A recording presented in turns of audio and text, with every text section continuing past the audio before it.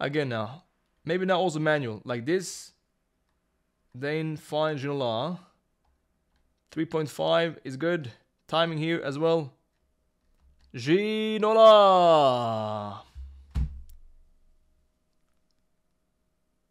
How to score corners after live tuning. The best now is to just use the default corners without any curve. Don't touch the right stick.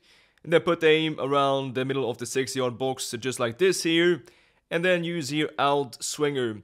And the key here is power. Alright, so around the 3 bars, let's say between 2.5 and 3 bars is for the near post region.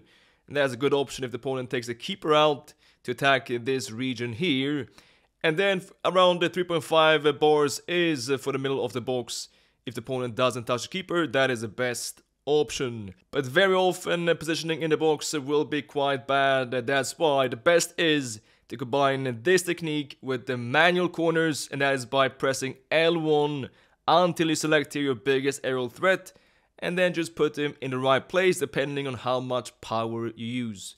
So default swing plus manual corners. Good luck.